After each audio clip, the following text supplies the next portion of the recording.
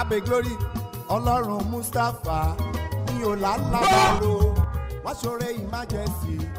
Nígbà tá a bá dá ìkólọ rẹ padà, ó máa dàbẹ́ pọ́ ńlá lánìí. Mo ní gbogbo àkólọ rẹ, a ó dà padà fún ọ. Tí gbogbo ẹ tó ń gbọ́ mi lẹ́yìn, àsọtẹ́lẹ̀ àkọ́kọ́ tí mo rán jáde sí ayé rẹ nìyí. O tún fa ìkorò sí inú ayé rẹ. Ní orúkọ Jésù lónìí àní lónìí lórúkọ Jésù ó yá parẹ́. Gbàdúrà fún gbogbo ẹ̀dá tó ń wò mí tó dẹ̀ ń gbọ́ mi lọ́wọ́lọ́wọ́ lórúkọ Jésù Ọlọ́run olùbùkún orí afẹ́bùkún fún ọ. Jẹ́ kí Ọlọ́run àlàáfíà God of peace kí ó wà pẹ̀lú gbogbo with ènìyàn everyone tó ń gbọ́ ohùn mi that is hearing my voice jákèjádò àgbáyé. throughout the whole world. Àlàáfíà fún ilé rẹ, Peace for your home, àlàáfíà fún ọmọ rẹ, peace for your children, àlàáfíà fún aya rẹ, peace for your wife, àlàáfíà fún ọkọ peace for rẹ, your husband, àlàáfíà fún ilé rẹ, peace for your family, àlàáfíà fún iṣẹ́ rẹ, peace for your job. àlàáfíà kí ó bá ọ Peace will come ní to you gbogbo ọ̀nà tí in ìwọ bá all your tọ̀. ways. Ní orúkọ In the name of Jésù Jesus. kí àlàáfíà kó jọba Peace will reign ní orílẹ̀-èdè in Nàìjíríà Nigeria. kí àlàáfíà kó Peace jọba will reign ní orílẹ̀-èdè Nàìjíríà in Nigeria. kí àlàáfíà kó Let jọba peace reign. ògo ni forúkọ ńlá Glory rẹ. be to your great holy name. Olúwa wa. In Jesus' name, Àmín. Orúkọ mi ò yí my name padà. never change. Apostoli yìí ni Is the apostle. Dr. SMO Mustapha JP Babasebioba láti ìjọ Seed of Christ Church Land of Reality tí olùjọ á wà ní Gbáremú Ìdíòbí Airport area ní ìlú Ìbàdàn. Kí ló já sí ẹ̀rí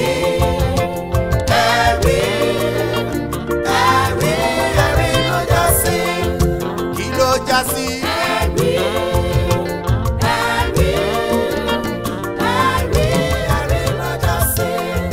Kí ló já sí?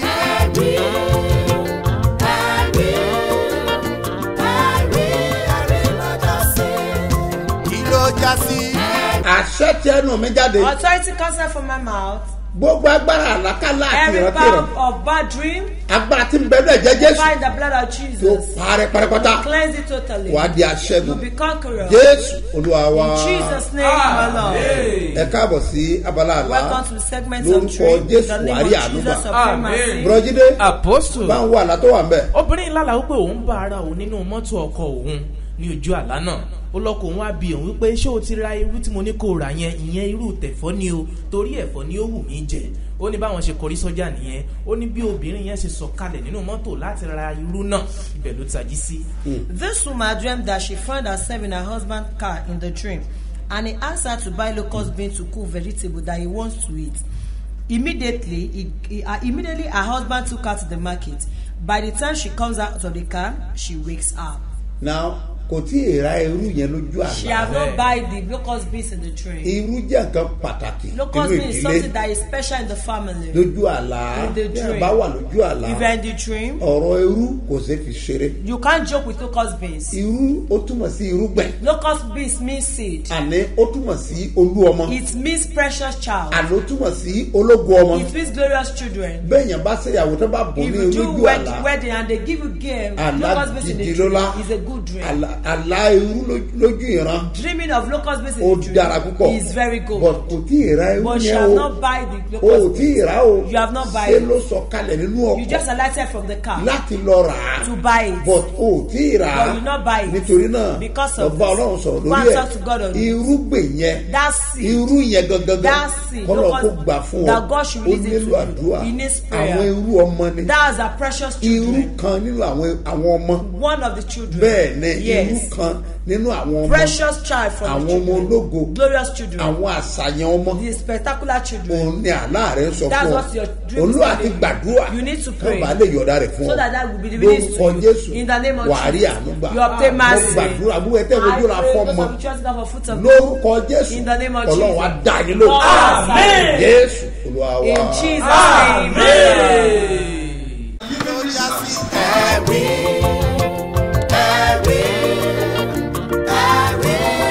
ló já sí? Kí ló já sí?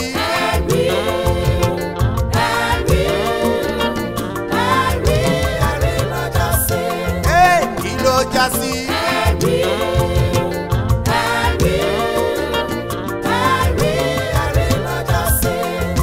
Kí ló já sí? Dídé jàre. Stand on your feet. pariwo orúkọ Jésù lẹ́ẹ̀kan. Shout the name of Jesus once. Bí ẹ̀mí mímọ́. For Holy Spirit. Ọlọ́run. Lord. Fi agbára fà mí jáde. Bring me out with your power. Ibi tí ayé jù mí sí. Where the enemy has put Tẹ́ me. gbàgbé mi sí. That be forgotten. Fagbára fà mí jáde. Bring me out with your power. Ó yàdùá. Orúkọ Jésù. Ọlọ́run ṣe bí ọba o. Ibi ayé gbàgbé sí.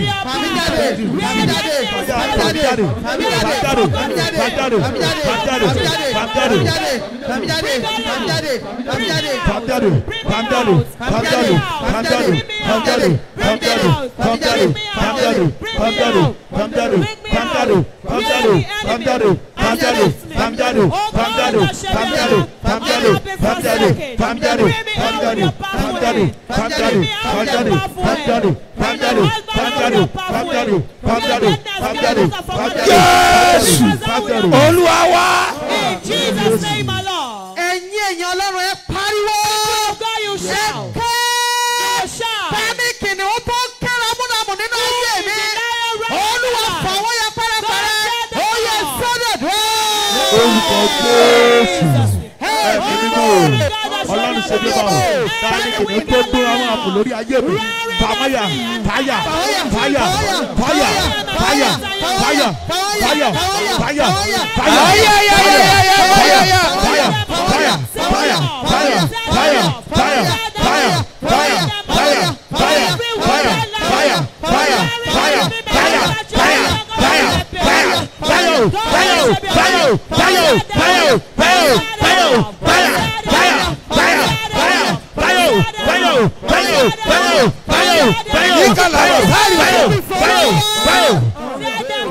In Jesus' name, my Lord. Amen. Tètè bá mi ṣe Jésù kí n dúpẹ́. Tètè bá mi ṣe Jésù kí n dúpẹ́. Ogun alátakò tó ń takò èrè mi. Bá mi ṣẹ́gun rẹ̀ nínú ayé mi o. Fàwọn ya pẹ́rẹ́pẹ́rẹ́ gbogbo ìjọba lówe. Tètè bá mi ṣe Jésù kí n dúpẹ́. Tètè bá mi ṣe Jésù kí n dúpẹ́. Ogun alátakò tó ń takò ire mi. Bá mi ṣẹ́gun rẹ̀ nínú ayé mi o. Fàwọn ya pẹ́rẹ́pẹ́rẹ́ gbogbo ìjọba lówe. Now farabalẹ̀ gbọ́ àdúrà yìí. Listen carefully to this prayer point. Farabalẹ̀ gbọ́. Listen carefully to it. Ṣé ló máa pe orúkọ Jésù You will lẹ́ẹ̀kan? just call the name of Jesus once. Wàá pè ó máa ní agbára. You will call it and sound powerfully. Olúwa. Lord. Gbogbo ogun alátakò ayé mi. Every antagonist in my life. Gbogbo ogun alátakò ibi iṣẹ́ mi. Every battle of antagonism in my office. Gbogbo ogun alátakò ìgbéyàwó mi. Every battle of antagonism in my marriage. Ọlọ́run mi ò. Ẹ borí wọn mọ́lẹ̀. Ó yàdùá. Orúkọ Jésù. Ẹ̀mí mímọ́ Ọlọ́run ṣe bí ọba o. Ogun alátakò níbi iṣẹ́ mi. Ogun alátakò ibi ìyàwó mi. Ọlọ́run o. Borí ẹ̀ mọ́lẹ̀. Borí ẹ̀. Fọwọ́lẹ̀. Fọwọ́lẹ̀. Fọwọ́lẹ̀. Fọwọ́lẹ̀. Fọwọ́lẹ̀. Fọwọ́lẹ̀. Fọwọ́lẹ̀. Fọwọ́lẹ̀. Fọwọ́lẹ̀. Fọwọ́lẹ̀. Fọwọ́lẹ̀. Fọwọ́lẹ̀. Fọwọ́lẹ̀. Fọwọ́lẹ̀. Fọwọ́lẹ̀. Fọwọ́lẹ̀. Fọwọ́lẹ̀. Fọwọ́lẹ̀.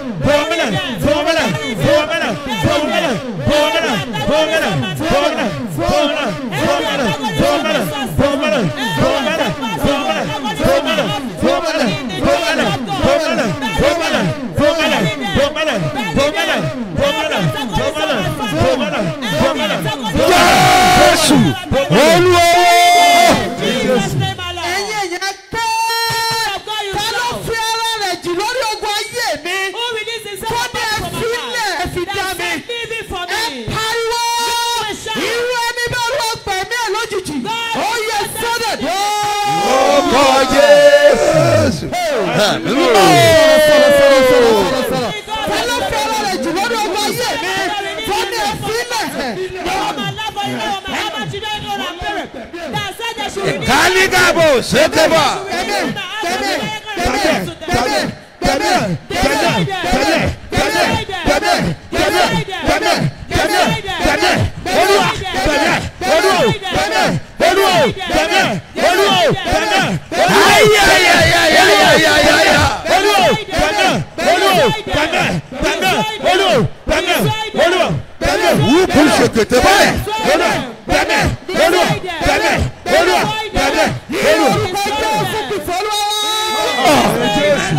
Hello.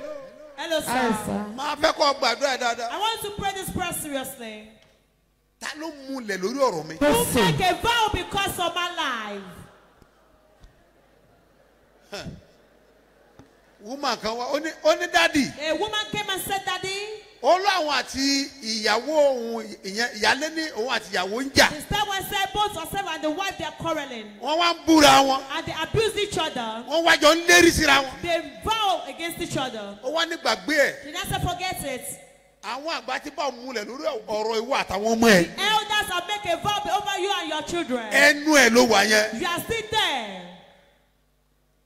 Nígbà tó pé 11 years. When you struck ọdún mọ́kànlá, our mental 11 years yẹn. That 11 years. Gbogbo ọmọ ìyàwó ti graduate. All the children of the wife are graduates. Ọmọ ìyálé kan ṣoṣo. The step Low school cert. Only is that I have a Nínú school ọmọ mẹ́rin ló bí. certificate out of 4 children. Ẹyọ kan ṣoṣo. Is only one Low school cert. that have a school certificate. Àwọn tó kù. The others. Wọn ò lọ léèwé. They did not go to school. Wọ́n lè parí secondary school kan They tó kù can bẹ́ẹ̀. never finish secondary school. Èyí tó máa mú gbó lọ.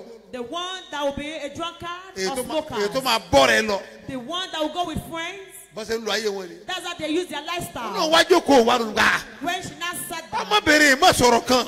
this woman said something Nísìnyí òun máa ti mọ Ọlọ́run ṣe bí ọba. that she wrote the God of Shebioma. Òun náà ó lọ fẹjọ́ ẹ̀sùn. She will go and report her. Nígbà tó dé When she came, lọ ṣàlàyé. she explained everything. Àwa ò ní múlẹ̀ kankan. We don't have any vow. Lọ́ra Coca-Cola kan wá. Go and buy me a bottle of Coke. Ó wá ra wá. She bought it. Bù sínú ife. Put it in the cup. Ó bá bù sínú ife. She put it in the cup. Mo nílé náà dàbí ẹ̀jẹ̀ Jésù. I said, this one is like the blood of Èmi náà Jesus. múlẹ̀ ẹ̀jẹ̀ Jésù. I too drink the blood of Nítorí Jesus. àwọn ọmọ rẹ. Because of your children. Gbogbo ìmùlẹ̀ àwọn àgbà lórí Every wọn. vow of elders over them. Kí Jésù ó bàjẹ́. Jesus will destroy it. Bẹ́ẹ̀ tó kù kọ́ mú. Take the rest and drink. Ọdẹ mú bẹ́ẹ̀. She drank it. To God be the glory. Gbogbo ògo fún Ọlọ́run. Lẹ́yìn oṣù mẹ́fà. After 6 months, Story àwọn ọmọ ẹ̀ change. our children's story changed. Ẹgbẹ́ ọwọ́ sókè. Lift up your hand. Àwọn wo ló múlẹ̀ lórí ọ̀rọ̀ mi? People that made vow over my life. Àwọn wo ló múlẹ̀ lórí àwọn ọmọ mi? Àwọn wo ló múlẹ̀ lórí ọ̀rọ̀ ọmọ mi? Ẹ̀jẹ̀ jẹ́. Bá ìmùlẹ̀ náà jẹ́. Ó yá dùn. Ọlọ́run ṣe bí ọmọ o. Àwọn ọmọ rẹ̀ múlẹ̀ lórí ọ̀rọ̀ ayé mi. Ẹ̀jẹ̀ Jésù.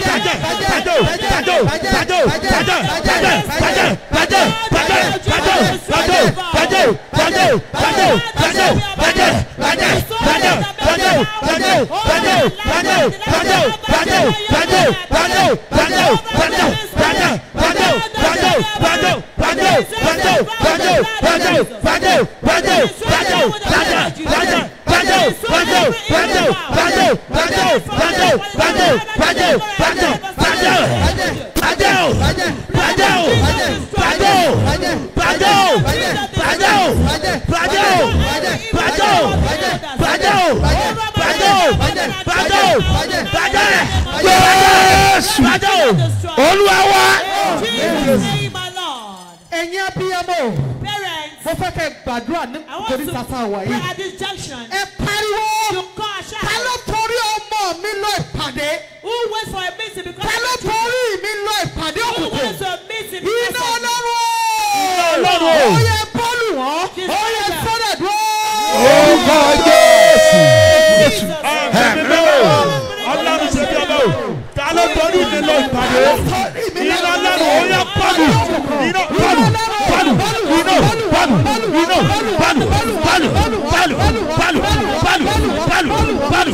Iná. Iná. Iná. Iná. Pálù. Pálù. Pálù. Iná. Iná. Iná. Iná. Iná. Iná. Iná. Iná. Iná. Iná. Iná. Iná. Iná. Iná. Iná. Iná. in Jesus' name, our Lord. Iná wá jó wọn rán.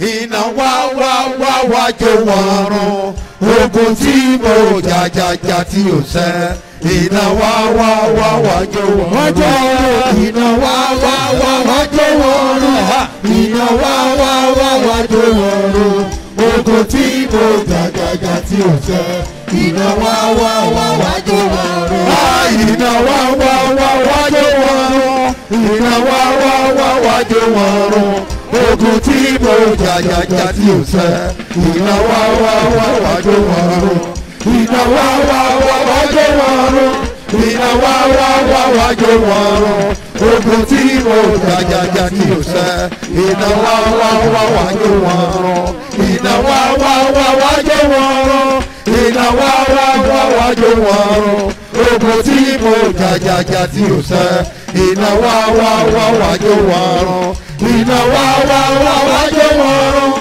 iná wá jó wọn run ogun tí mo jàjàjà tí ò ṣẹ iná wá jó iná wá jó wọn run iná wá jó wọn run iná wá jó wọn run iná wá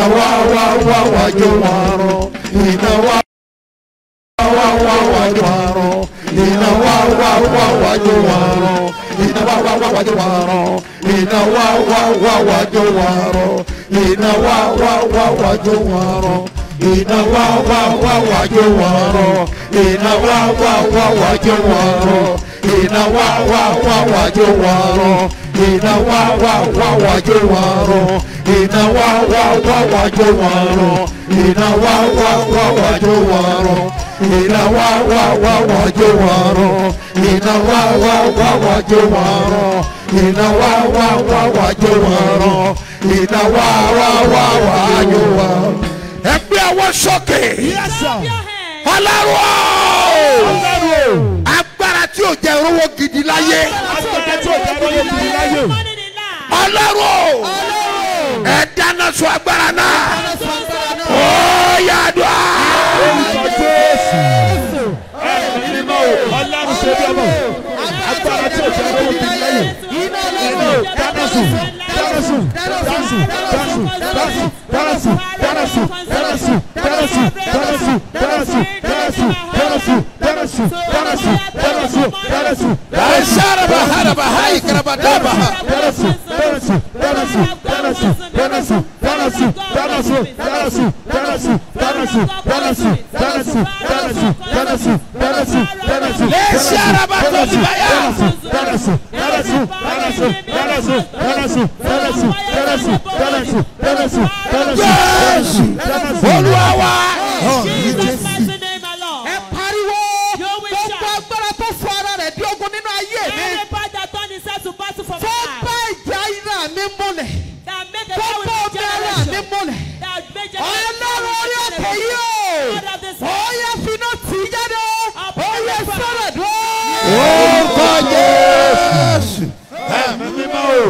Ọlọ́run ṣe bí ọmọ o.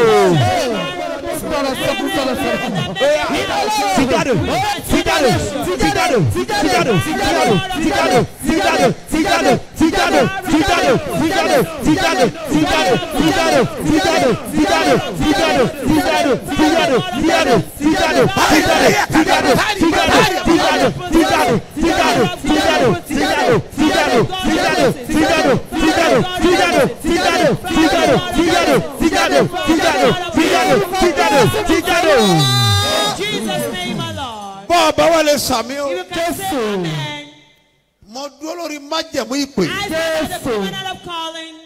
Bí mo dẹ̀ ṣe dúró yẹn mi ò dá dúró. Mo sọ̀rọ̀ mi ò dá sọ̀rọ̀.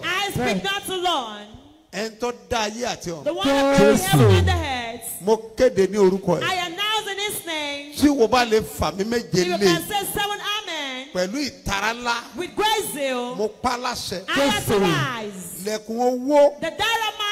Tí ayé tì tipẹ́tipẹ́. By fire by force. Lẹ̀kùn yẹn ṣú lórúkọ Jésù.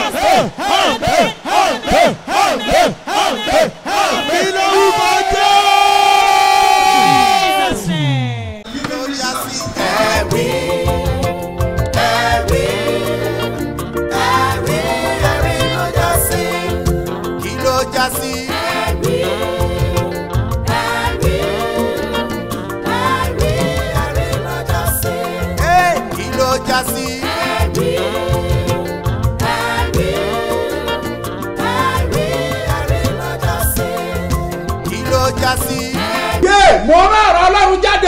under the word of God. Gbogbo ẹni bá ń gbọ́kọ̀ sàmẹ́. So when I say me should say amen. Máa pa ní àṣẹ. I decree. Èròǹgbà ọ̀tá ló yẹ. The plan of enemy over you. Èròǹgbà ẹni ìkà. Plan of wicked people. Èròǹgbà àwọn ẹni bí. Plan of wicked one. Lórí ìrìn àjò àtọmọ rẹ. Over your journey and your children. Ọkọ àti aya rẹ. Husband and your wife. Mo pa láṣẹ. I decree. Èròǹgbà àwọn dasẹ́. Their plan will be defeated. Àràbí Nàìjíríà In the name of àṣàkùnrin Jesus. ìnàbà. In the name of Jesus. Mo gbé ojú sókè. I lift up my eyes. Mo wí pé I declare. èròǹgbà ọ̀tá lórí The ẹ̀. plan of enemy over you. Adásẹ́ lórúkọ Be Jésù. defeated. Wà á dá sẹ́gun. You will be conqueror. Jésù Olúwa wa. In Jesus' name, my Lord. Ẹ jẹ́ kí n sáré gbàdúrà fún àwọn Let me ọlọ́jọ́ quickly ìbí. pray for the birthday Gbogbo celebrants. ọlọ́jọ́ bí. All today birthday celebrants. Ẹ̀yin oní wedding All of anniversary. you celebrating your Mo wedding súnlẹ̀ fún yín anniversary. I ọkọ bless Olúwa. you in the name of the Káyé yín Lord. kò fọ̀. You allow us. Kọ́ nítumọ̀. It's beautiful. Kẹ́sà sí yọrí. See, Ogun ò ní dá yín dúró. that will not delay you. Yóò dẹ̀ dára fún It yín. is well with you. Happy birthday Ẹ̀kọ́ ayọ̀ ọjọ́ and ìbí. happy wedding anniversary. Ẹ̀sìnkú ayọ̀ ẹ̀gbéyàwó. Lórúkọ In the Jésù. name of Jesus. Ẹ ó rí àánú You gbà. obtain mercy. Now mo fẹ́ gbàdúrà fún yín. I want to pray for you. Lórí ogun àwọn tó yí ènìyàn Over the ká. battle of the people that surround you. Àwọn tí mo ń sọ ni People pé that I'm talking about is àwọn the tí mo fẹ́ paná ògo. people that want to destroy the glory. Gbogbo àwọn ológo All ọmọ the glorious children, ni wọ́n máa ń nírú ọ̀tá they bẹ́ẹ̀. have such enemy. Ngbọ̀n bí Jésù When Jesus Christ was born, jẹ́jẹ́ ní ẹ̀mí mímọ́ the Holy lọ́ba Màríà. Spirit went to Mary Ọ̀dẹ̀ bá sọ̀rọ̀. and spoke to Ọ̀ her. lóyún. You will conceive Ọ̀dẹ̀ bímọ. and bear a child, Ọmọ náà ọmọkùnrin. and is a boy. Ọ̀ porúkọ rẹ̀ ní You Jésù. name it Jesus. Ọ̀tẹ̀ o. That's all. Òun lọ́ba sọ̀rọ̀. That is what Áńgẹ́lì yẹn dẹ̀ spoke to, padà. and that angel went back. Áńgẹ́lì yẹn Bíbélì pè ní That angel, Áńgẹ́l they call Gabriel it Angel Gabriel. nínú Al-Quran. In Quran, Òun náà pè ní they call him Màláíkà Jibril. Malaka Jubril. Áńgẹ́lì kan náà ni. That's the same angel. Lẹ́gbàá mi sà. Listen to me, sir. Lẹ́yìn ìgbà yẹn, After that, bàbá wọn sọ̀rọ̀ mọ́. we not speak to them Ohun again. ti ìgbà tí Joseph tó wá bá Until when Joseph sọ̀rọ̀. Joseph came to speak with Má Joseph, kọ ìyàwó ẹ o. and don't Fàmọ́ra. divorce your wife. Ẹgbọ́n mi sà. Move Ibi back tí to mo lọ lélẹ́yìn. That's the reason why I'm going to. Ìgbà tí wọ́n bí ọmọ yìí. When they deliver this child, Kò sẹ́ni tó mọ irú ọmọ there is tí no ń one that ṣe. know the type of child he was. Bẹ́ẹ̀ bá bí ọmọ. If you bear a child, Ọmọ ológo. glorious Tọ́ba child, lọ sí hospital. you went to hospital. Tọ́ba bí ọmọ mẹ́wàá tó kún If ọjọ́. they born 10 children, Tọ́ ọ̀bà gather ṣe them. pé ọ wà nínú If ẹ̀mí. it's not that you're in the spirit, Àbọ̀lọ́ sí ọ but lójú. God has revealed it. Ọ̀ to you. lé dólógo mọ̀ You láàrin can't wọn. recognize glorious children. and Ọlọ́run ló dá wọn mọ̀. It's only God that recognizes them. Ọlọ́run ló dá wọn mọ̀. Only God that knows them. Náà gbà wọ́n bá bí. After delivering Ẹ it, mọ ibi tọ́ta ó ti dé. do you know where the enemy was? Àwọn tó rí àwọn mẹ́ta. It's 3 people. Àwọn amòye The wise mẹ́ta. men. Three Àwọn wise mẹ́ta. men. The 3 wise Àwọn ló ń men. lọ o. They are the one that was going. Náírà wọ Jésù. They now saw Jesus star. Ìràwọ̀ ilé ìga o. And this star is very bright. Ta ní àwọ̀ yìí Who náà? owns this star? Ìràwọ̀ ilé ìpọ̀. This star is too much. Àwọn ló wá tírèsì They ẹ̀. were the one that traced Sọmọ him. bí tó wà. They know where he was. Àwọn náà ló ń lọ ayálé They are the one kábíyèsí. that went to the king. Kábíyèsí. King. Wọ́n ti bí ọba tí. They brought the king. Ẹgbọ́n mi sà. Listen Sọ́ba to me, méjì ń sir. jẹ láàfin. Can we have 2 kings in the Sọ́ba palace? méjì ń wà láàrin. Do we have 2 kings in the palace? Àwọn ló lọ They are the announce one fún that announced to ọ̀tá. the enemy Wọ́n lọ announce They announced to fún the ọ̀tá enemy pé a ti bí ọba that we mìíràn bear o. another king. Ìyẹn ni pé We mean kí kábíyèsí kọ́ múra the ńlẹ̀. king should get Ẹni prepared. tí ó gbàjọba lọ́wọ́ One that we ẹ̀ were ó dé chosen tán. as found. Àràgàmọ́dé In the name of àlàyé. Jesus. Tani lọ kéde Who is the ògùn one that ọmọ rẹ̀ announced the glory ní of ọ̀tá the children to lọ́wọ́ the enemy? á pìrìfàdà. In the name of Ọlọ́run á Jesus. bá wọn wí. God will be Ẹgbọ́n mi sà. Listen to Ẹgbọ́n mi me, sà. sir. Listen to me. Ẹrù kábíyèsí inú rẹ̀ lòdò. Do you think the king is happy? Àkọsílẹ̀ ìwé mọ́ ni pé It has been written in the Bible ara that kábíyèsí ò lélẹ̀ mọ́. the king was not good in the good Ọba kẹ̀ condition again. King, wọ́n ti bí where did they born? wọ́n ti wá. Where did he come from? Ọmọ sọ ayé amòye. The wise Bẹ́ẹ̀ ṣe ń lọ yìí o. men as going, Ọya ẹ lọ bẹ̀. go Ẹ there, lọ forí balẹ̀ fún. go and bow down to him. Bẹ́ẹ̀ bá ṣe bẹ́ẹ̀ tán. As after doing Ẹ so, padà máa bọ̀ láàfin. come back to the Ẹ wá palace mú mi. and take me. Èmi náà fẹ́ lọ bẹ̀. I want to go Mo there. fẹ́ forí balẹ̀ I fún. want to bow down to him. Ìgbà yẹn mọ́ ti rí pé That was when the Holy Spirit saw ọ̀tá that ti wọlé dé. the enemy has come in. Wọ́n tún padà ẹ mọ́ tún sọ̀kalẹ̀ wá. The Holy Spirit descended. Wọ́n tún lọ fún ọgbà ọmọ Yes, yìí so o. that this big child, Ọ̀tá ti dé o. the enemy has Wọ́n come. fẹ́ pọ̀ mọ́ They náà. want to kill him. Ẹ gbé kóòlù yìí. Take him from out Ẹ of the máa town. lọ sí ilẹ̀ Egypt. Go to Egypt. Síbẹ̀síbẹ̀ Still, ẹ mọ iye ọmọ tó fara You gbà. know a thousand of children that was Kábíyèsí affected. ó láti pa àwọn The king needs pásítọ̀. to call all the Àwọn tó Alpha. ka Bíbélì. All the Bible scholars. Wọ́n mọ ìwé òfin. People that know the law of Ẹgbọ́n nínú command- ìwé òfin in the book of law àti ìran. and the vision. Tàbí ìlú wo náà kọ́ sí bó ti Which máa country bí did ọba they join yẹn. that they will burn the king? Àwọn ló wá sọ fún They wọn. are the one that told them. Ó dẹ̀ nìkan àwọn dẹ. And he asked the Kí wọ́n hunters mú idà wọn. to take their sword Kí wọ́n wá lọ sí ìlú yẹn. to go to that town. Gbogbo ọmọ ọdún méjì délẹ̀. All Pé ká 2 lọ years pa wọ́n. children, they should kill them. wọ́n dẹ̀ ti gbé Jésù kó ń bẹ̀. And Jesus Christ Now, has taken ẹ tẹ́wọ́ away from síwájú you. sá. Spread your hands, sir. ọmọ ológo ti ń bẹ lọ́wọ́ The rẹ̀. glorious children. mọ́mì ẹ sàmì dáadáa o. Mommy say amen. ẹ máa ní ọmọ tí ń bẹ lọ́wọ́ They said the glorious- ìbá àjẹpọ̀ ti dàgbà. Whether they are grown up. ọmọ yìí dàgbà lójú òbí Children ẹ̀. will not too grow up. ẹ sàmì dáadáa. Parents. abiyamọ o ẹ̀yin ọmọ ológo Glorious children. àwọn ọmọ ológo Glorious ti ń children. bẹ lọ́wọ́ rẹ̀ Rise with you. lórúkọ In the Jésù name of Jesus. ayé ò ní pamọ́ Enemy will lọ́wọ́. not be ìkà ni wọ́n. They are wicked. ìkà ni wọ́n. They are very wọ́n mọ wicked. tájẹ́tì They àwọn will ọmọ target ológo the glorious children. ìmí wọn á fẹ́ pa Some they want to kill them. ìmí wọn á fẹ́ pàràwọ̀ Some they want to change their ìmí wọn á fẹ́ gbàràwọ̀ Some they want to take their ìmí wọn á fẹ́ pàlélé Some they want to break embargo on ìmí them. wọn á sọ dẹni àṣà Some they will make them wà á gbà tí mo bí tó ń bí ọmọ yẹn But when I born this ọmọ child, tá a bí this tí child that will àsọtẹ́lẹ̀ born, jáde that the tó prophecy has yìí kí ni wá ń said, ṣẹlẹ̀ that what's in our ẹ wà máa ka ọjọ́ orí now be counting ọjọ́ orí age. a máa lọ lédè ara They will a máa counting lọ lédè age, ara they will counting ayé age. máa ń tájẹ́tì Enemy àwọn will ọmọ ológo target ni the glorious children. pasagiba In the name of ẹ̀mí Jesus. mi gbàdúrà My spirit mo pray. wí lórúkọ I Olúwa pronounce in the tó name of dáyé Jesus. That àtọ̀run one that pray them gbogbo that they agbára every tó power bá ń lépa ọmọ rẹ that pursue your lórúkọ children. Jésù In the name of Jesus. agbára yẹn kọ́ That dasán power will fail. ọ̀yà dasán tí ẹ gbìyànjú kọ́ ọ̀ka We Matthew just try endeavor to chapter read 1 Matthew and chapter 2 1 and chapter 2. ìwọ náà kà lónìí You to read it kọ́ today. ọ̀dẹ̀ lọ Lúùkù náà And go to ka chapter 1 and 2 read orí kìíní àti ètí tó ẹsẹ̀ burú orí bẹ́ẹ̀ kejì. There is mo nothing fẹ́ kọ́ bad ọmọ there. ìtàn yẹn I want dáadáa to know the bọ́ story ọ bá very ti well. kà tán One after títí reading alẹ́ it, before tó lọ mú wẹ Exodus evening, read ní Exodus chapter 2 chapter 2. kọ́ ọ tó kà á Read it again. wàá rí pé àwọn ọmọ You ológo see yẹn that the sábà glorious máa ń ní children, they ìdojúkọ always have challenges. wọ́n máa ń ní ìṣòro They always have problems. bẹ́ẹ̀ ni Yes. ẹ mọ tó ṣẹlẹ̀ You sá know what happened, sir? ní ọjọ́ náà That day, kábíyèsí ìyẹn Fáráò the king Pharaoh, Fáráò yẹn Pharaoh. èyí tó mọ Mósè ó ti kú the one that know Moses is dead. èyí tó mọ Mósè The one that know Moses. èyí tó mọ Joseph The one that know ó ti Joseph, kú he has Fáráò tó mọ has Joseph dead. ó ti kú Pharaoh that know Joseph now has èyí dead. tí ò mọ Joseph But the one that did not recognize òun ló wá Joseph jọba is the one that reigned. ó wá rí pé In answer àwọn that, ọmọ Ísírẹ́lì máa ń gbilẹ̀ Israelites were expanding. wọ́n máa ń pọ̀ sí i They multiply. wọ́n máa ń da lágbára They increase. ó wá ronú pé In now think ẹja that kó àwọn ará abilẹ̀ rú let's enslave these people. wọ́n ṣe ń bímọ yìí As their Don't very put children it. and they Ó multiply. léwu fún ìlú wa. It's very dangerous for Kẹlẹ́ wa ourselves. ṣe. What now happened? wọ́n wá ní In our set. gbogbo àwọn tó bá ti bí All the children Tó that bá they ti born, jọ́kùnrin, that is male, kán máa pa wọ́n. they should kill them. wọ́n lè bẹ̀rẹ̀ sí ṣe bẹ́ẹ̀ They begin to do so. ojú àwọn ọmọ Ísírẹ́lì rí And the Israelites face the oko ẹrú law. ò dáa Slavery is not good. àbẹ́rì dàyà In the name of Jesus. gbogbo èyí tó kó lẹ́rú All of you that be enslaved. ẹ̀yin tó sọdẹ Those ẹrú of you that you been a slave. ẹ̀yin tó mú lẹ́rú Those of you that enslaved. olùgbàlà ara yẹ Savior of the world. ó máa gbà lórúkọ Jésù. Savior of Jesus' name. ẹ gbọ́ mi sà Listen, sir. sẹ́ẹ̀rí bẹ́yẹn bá lè Do you see gbàdúrà one can kò pray? sí kí tiẹ̀ kó mọ́ sàn There is nothing that you want to be àdúrà better. dára Prayer is so good. aládùúrà Prayer ó warrior. gbọ́dọ̀ sinmi You must not relax. ó gbọ́dọ̀ sinmi You must not relent. ó gbàdúrà ní You will pray. títí àdúrà yóò fi Till your gbà prayer will be answered. ó gbàdúrà You ní will pray. títí yóò fi borí Till you overcome. ìwé mímọ́ wípé The Holy Bible ó says, ní ẹ máa gbàdúrà is a prayer. títí ayọ̀ yín Till your joy yóò fi kún will be full. ó gbọ́dọ̀ rẹ̀wẹ̀sì You must àdúrà not relax in ó prayer. gbọ́dọ̀ jẹ́ aládùúrà You must be prayer warrior. pàápàá Especially ní àkókò yìí this period. ẹ tẹ́wọ́ síwájú Spread your hands. kàlíbádó galaya In the name of Jesus. èébàrò kàfà In the mighty name of gbogbo Jesus. agbára tó ń Every tájẹ̀tì power rẹ that targets you. tó ń tájẹ̀tì olóògùn That ọmọ targets rẹ your glorious children. irú agbára bẹ́ẹ̀ Such power. ọ̀run máa báwí lórúkọ Heaven will Jésù chase that. àdúrà wọ̀nyí All this prayer yóò ṣe iṣẹ́ agbára will work powerfully ní inú ayé in your ẹ̀ life. ó máa ṣe ìtúsílẹ̀ To deliver you. mọ́mì ẹ náwó ẹ̀ Mommy, sókè lift up your ẹ kàn hands. pariwo You just shout. ẹ wí pé I say, ọmọ ò ní kú mọ́ mi lọ́wọ́ My children will die. wọ́n dẹ̀ bẹ̀rẹ̀ sí máa They wọ̀ begin to bá ti fọkùnrin ni if wọ́n á it's mú male, kúrò they will kill wọ́n á ti them. lọ́kùnrin ni If it's a wọ́n á mú male, kúrò they'll kill sẹ́ẹ̀ them. èmi ò mọ tájẹ́tì Me, I àwọn don't know the òkòkò lórí targets àwọn of darkness ọmọkùnrin over your ẹ children. lọ bá àwọn òbí Go and meet the pé parents. gbogbo ọmọ kìkì ọkùnrin That all their children are male. ẹ lọ gbé ìwé kẹ́ máa kọ́ Go and bring the book and sílẹ̀ write it ìtọ́jú down. wọn ti rí What's the fate?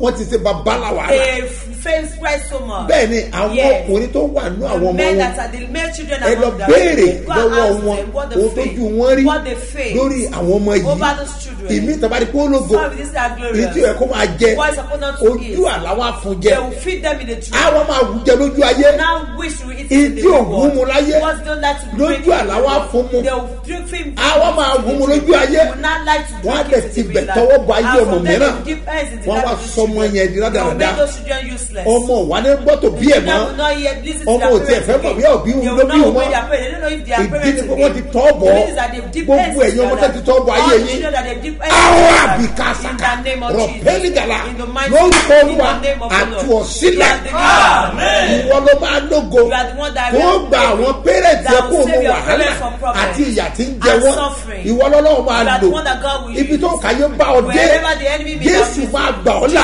á ó tú ayé rẹ ṣe ọlọ́run máa dé sáyé rẹ àgbògò mọ́dẹ́gà làgàmọ́sà lórúkọ olúwa tí ó dé ayé àti ọ̀run ayé rẹ máa fọ̀ lórúkọ Jésù ẹ gbọ́ mi sà sáré program tá a máa ṣe lọ́la bá mi sọ fáwọn èèyàn ìrì òwúrọ̀ tààrọ̀ la bá mi sọ fáwọn èèyàn ó ṣe pàtàkì bẹ́ẹ̀ ni ó ṣe pàtàkì ẹ gbọ́ mi sà àdúrà mọ̀ ló dára púpọ̀ béèyàn bá lè gbàdúrà èèyàn máa dúpẹ́ béèyàn bá lè gbàdúrà kò ń ṣe pé kò ní dúpẹ́ àmọ́ ọpẹ́ àjọpẹ́ lọ so o nílò kó o gbàdúrà mo advice ẹ kó o jẹ́ aládùúrà kó o jẹ́ aládùúrà bó ṣe pa àwọn ọmọ tó ní ilẹ̀ ọmọ Israẹli o jẹ́ mọ̀ pé wọ́n rí Mósè pa lọ́ka dáadáa lọ́ka dáadáa wọ́n ò rí Mósè pa bẹ́ẹ̀ ni nígbà tí wọ́n bí when they born him, they kept him. He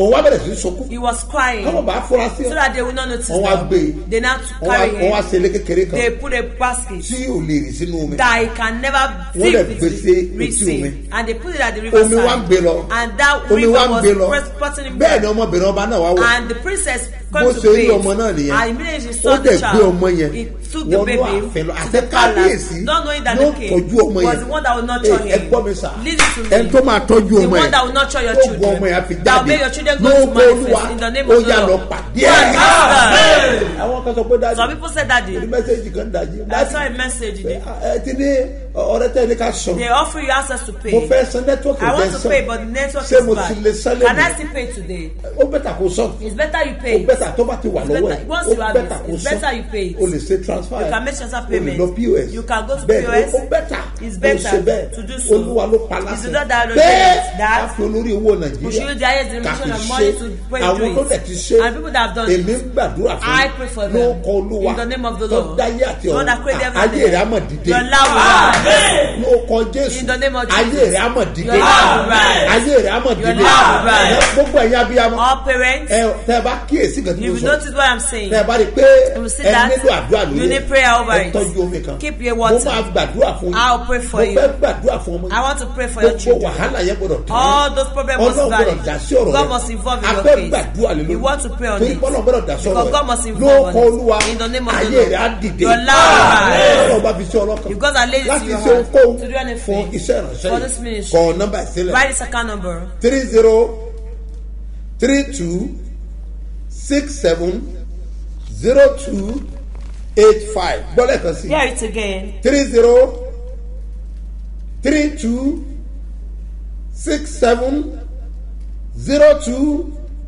3032670285. Mustapha Solomon Moses One ló máa gbé jáde ní Fort Bank èkejì 101 52 98 950. Bọ́lẹ̀ kan sí. Yet again. 101 52 98 950. Seed of Christ Golden Church ló máa gbé jáde ní Zenith Bank lórúkọ Jésù ayé rẹ̀ á dìde. Your love will rise in Jesus. Ayé rẹ̀ á fọ̀. Ayé rẹ̀ á dìde. Your love will rise. Ayé rẹ̀ á fọ̀. Your love will manifest. Ayé rẹ̀ á dìde. Your love will rise. Ayé rẹ̀ á fọ̀. Your love will manifest. Ayé rẹ̀ á dìde. Your love will rise. Ayé rẹ̀ á fọ̀. Your love will manifest. Orílẹ̀-èdè Nàìjíríà. Àlàáfíà kó jọba. Àkálímọ́nù gàbà sọ. Pàkínà yàrá ọba ní ìkàlàbà. Ní gbogbo orílẹ̀-èdè Nàìjíríà. Ni mo rọ ọ̀rọ̀ àlàáfíà sí. Kí àlàáfíà kó jọba. Ìnáwó tábàyà kí àlàáfíà kó jọba. Ìbò á lọ ní ìrọwọ́. The election will go á lọ ní ìrọsẹ̀. Yóò sí wàhálà. There will be problem. Yóò sí ogun. There will not be war. Yóò sí wàhálà. There will not be problem. Yóò sí ogun. There will not be war. Ẹ ó dẹ̀ rí àánú. Your papers. Lágbára lọ́lọ́lá. By grace of God tomorrow. We'll pray fún orílẹ̀-èdè Nàìjíríà. For Nigeria. Àmọ́ lọ́la. But tomorrow. Gbogbo yín lẹ́gbẹ̀ẹ́ omi dání. All of you will hold your water to the morning dew program. Inform your children. Ní gbogbo orílẹ̀-èdè Nàìjíríà. In Nigeria. Lágbára ti gbàdúrà. As a whole we must pray the Torí prayer pé because àlàáfíà gbọ́dọ̀ jọba. peace must reign. Ọlọ́run máa yà wá lẹ́nu. God will surprise ohun tó you. ń bàjẹ́ lẹ́rù. What ó people máa dùn yín nínú. will make you happy. Nàgẹ́ sàkàfà. In the name of Jesus. Àánú máa wá yín rí. Mercy. Àánú á wá yín rí. Mercy. Ẹ tọ́jú omi yín mo fẹ́ Give your water, I gbàdúrà want to pray on sí. it. Ẹ já délé agbára mọ̀ Let's bọ̀. get to powerhouse.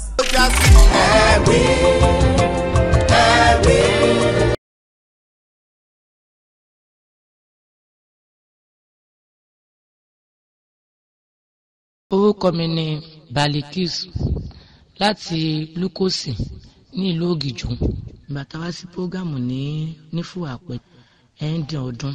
Mo fẹ́ jẹ́rìí pé ní last year mo ti máa ń gbọ́ ìrìn òwúrọ̀ láti nínú January last year ni mo ti máa ń gbọ́ ìrìn òwúrọ̀. Ìgbà tó wà nínú oṣù kẹfà torí máa ń ní ìbálòpọ̀ ojú oorun ní gbogbo ìgbà ni máa ń ní ìbálòpọ̀ ojú oorun tó pè mí gan fún mi gan mo ti náwó kò gbogbo tí mò ń dé lọ́jọ́ kó máa yẹ pé ọkọ òun ni mo ṣáà náwó mo ná gbogbo ẹ̀ kí n má ṣàfọ̀ ọ̀gùn ṣàdádì. Ìgbà tó wá dínú oṣù kẹfà yẹn ẹ wá ṣe prayer fún wa ní ìrìn òwúrọ̀ ní ìdájí bẹ́ẹ̀ ṣe máa ń ṣe yẹn ẹ wá mention àwọn tí ọkọ òun bá jà àwọn tó máa ń ní ìbálòpọ̀ ojú oorun ẹ wá ní kó fi ìgbàgbọ́ lo òróró yìí tó bá ṣe wọ́n ni kí wọ́n ṣe lo òróró yẹn tí a bá ti parí program bẹ́ẹ̀ ṣe parí program jọ yẹn mo fi ìgbàgbọ́ lo òróró yẹn mo ṣe prayer sínú òróró yẹn mo ṣe prayer sínú yẹn mo á bọ̀ yẹn sí ojú ara mi ní àtìgbà yẹn bí mo yẹn sọ̀rọ̀ yìí mi ò ní ìbálòpọ̀ ojú àlá mọ́ tó di pé tí bá ti ní ọkùnrin báyìí gbogbo ìgbẹ̀yìn ọkùnrin yẹn báyìí ikú ló máa já sí mo ti ní ọkùnrin bíi 3 tó ti bá ti bẹ̀rẹ̀ sí ní báyọ̀ àjùlọ báyìí ó máa padà di pé kọ̀ọ̀kan ṣẹlẹ̀ sàtó di pé ó mẹ́ẹ̀mí ẹ̀ lọ ṣá mi ò ká rárá ó ti tọkùnrin 3 tí ó di pé àjọ ń bá ìrìn àjò wa lọ tó di pé ìgbẹ̀yìn ẹ̀ ṣá ikú ni ó máa ń rìndì sí òun mo ṣe dá dúró tí mo kú tí má kúkú ní ọkùnrin kankan mọ́ báyìí tí mo ṣe wà ní ìsínlẹ̀ ọkọ òun mo ṣe dá dúró àmúgbà tó ti dínú àti inú oṣù kẹfà láti yẹn tí mo ti ṣe òwúrò yẹn tí mo ti ṣe péyà sí mo ti dá sójú ara mi ò gbọ́ nǹkan yẹn mọ́ ẹni tó máa ń bá mi sùn lójú àlá yẹn tí bá ti wá rí ní ojú òun mi báyìí á máa wò mí lọ́ọ̀kan kò ní lè súnmọ́ mi lójú àlá mi yẹn kò ní lè súnmọ́ mi tó yẹ pé tí bá ń wò ó máa wà ó máa dúró báyìí á fẹ́ súnmọ́ mi ẹ̀rọ á máa bà lójú àlá mi yẹn ìkan yẹn ò ní lè ṣẹlẹ̀ mọ́ lójú àlá kò ń lè súnmọ́ mi mọ́ òun mo ṣe ní gbọ́dọ̀ jẹ́rìí sí omi nǹkan tọ́nà ń ṣe fún mi ń gbọ́dọ̀ jábọ̀ amórí jẹ torí tọ́nà ń ṣe fún mi nínú ayé mi tí bá nìkan ẹ máa stọ́ọ̀pù máa jiyàn ó wá jẹ́ nǹkan tí mo wá lò tẹ́ni ká lo owó tí mo dèrò tọ́nà dẹ̀ jẹ́rìí agbára inú ayé mi ó jẹ́ kan tó dùn mọ́ mi nínú pé àwọn ọlọ́run tí mo ti ń wá látọjọ́ tó pẹ́ pé kíkan tẹ̀ stop kíkan yìí stop tọ́nà dẹ̀ wá ṣe lọ́nà tí mi respect tó dẹ̀ wá di pé kan yẹn stop ọpẹ́ ni fọ́lọ́run ògo ni fọ́lọ́run. Orúkọ mi ni Bùkọ́lá láti Èkó Ìkẹjà. Bàbá mo dúpẹ́ lọ́wọ́ Ọlọ́run ní prógrámù January tàwa mo nílò owó kan lórí preparation ìrìn àjò Canada. Mo dúpẹ́ nítorí pé Ọlọ́run ṣèlérí sí mú lè rí ayọ̀ ṣe. Mo gbàdúrà mo bí Ọlọ́run mo ní kí Ọlọ́run kó ṣílẹ̀kùn owó yìí fún mi pẹ̀lú ìrọ̀rùn kọ́lọ́run kó jẹ́rìí rẹ̀ kó gbé àánú dìde fún mi. Mo bẹ̀rẹ̀ sí ní gbàdúrà lẹ́yìn tá a tún dé mo bẹ̀rẹ̀ sí ní gbàdúrà mo ní ká tó ṣe prógrámù February mo ní kí Ọlọ́run kó jẹ́rìí rẹ̀. Bàbá mo dúpẹ́ o lọ́nà àrà lọ́nà ìyanu Ọlọ́run jẹ́rìí rẹ̀ o mo rí àwọn owó yìí sàn mo ṣe Ọlọ́run lọ́ba mo dúpẹ́ lọ́wọ́ Ọlọ́run bàbá mi Mustapha Babasebioba nítorí pé ó ń jẹ́rìí ara ẹ̀ nínú ayé mi.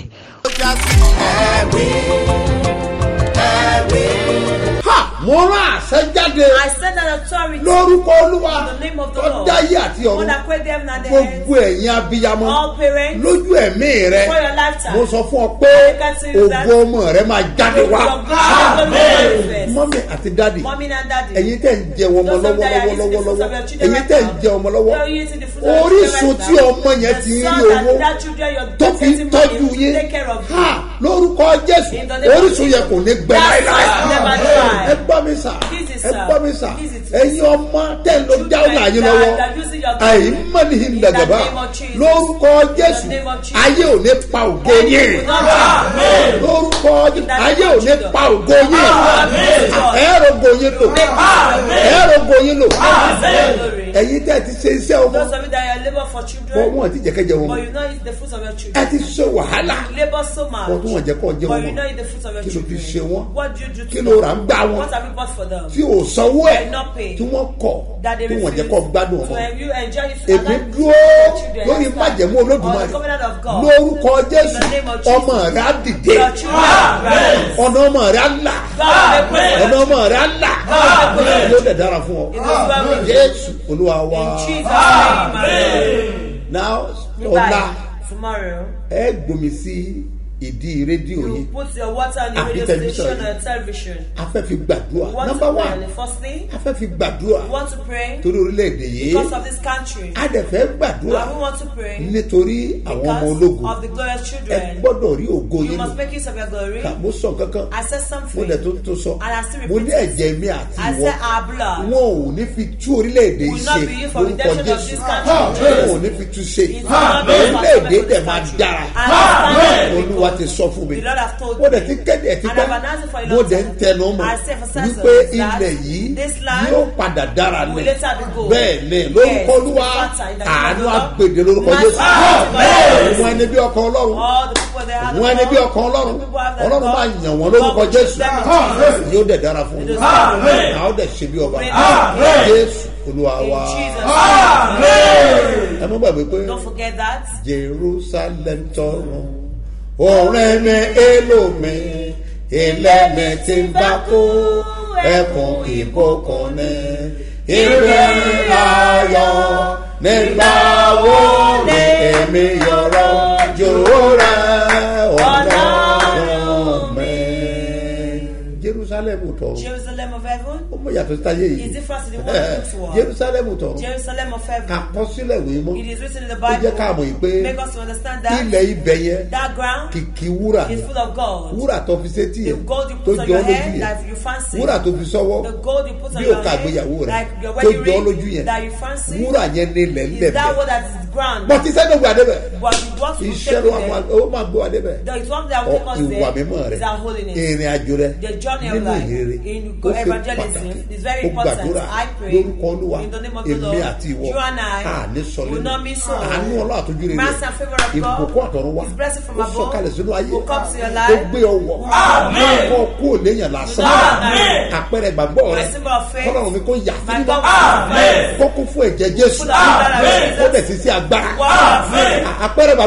Symbol of faith. Lórúkọ Olúwa mo sọ fún ọ pé o máa fọ testimony. O lè ṣe bí ọba. Jésù Olúwa wa. Àwa tá a fẹ́ lọ Jerusalem. Mo sọ fún ọ pé má sọ pé ó kéré. Kàn kọ̀míìtì ara ẹ̀ kó o dẹ̀ mọ́kàn sí pé àjọ ń lọ sí Jerusalem. Ọ̀nà rẹ̀ máa là. Sórí kò sówó lẹ̀ kò sówó lẹ̀. Má bá wọn sọ. Má bá wọn sọ. O fẹ́ gbogbo ẹ̀ fẹ́ dayọ̀. Everything máa wà ọ̀rọ̀. Everything will be alright. In the name of Jesus. Ní orúkọ Jésù. Ẹ kọjú sẹ́nìkan. Face somebody. Ẹ fi dá lójú pé. Assure them that. It's my turn to testify.